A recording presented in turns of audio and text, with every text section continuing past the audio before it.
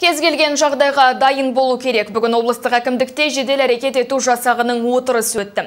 Күн тәртібінде коронавирусқа қарсы күрес мәселесі қаралды. Қазір қауіпті дертке қатысты жағдай мемлекет басшысының қатаң бақылауында.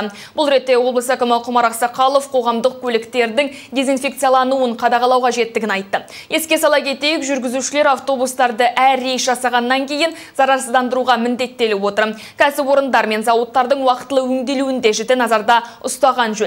Жиында сауда орындары мен дүкендердегі аласапыран туралы да сөз қозғалды. Қазір Қазақстанның бірнеше қаласында тұрғындар сөрелердегі қант, ұн мен майды жаппай сатып алуда. Салдарынан кейбір тауарлардың тапшылығы туындап, бағалары шарықтауда.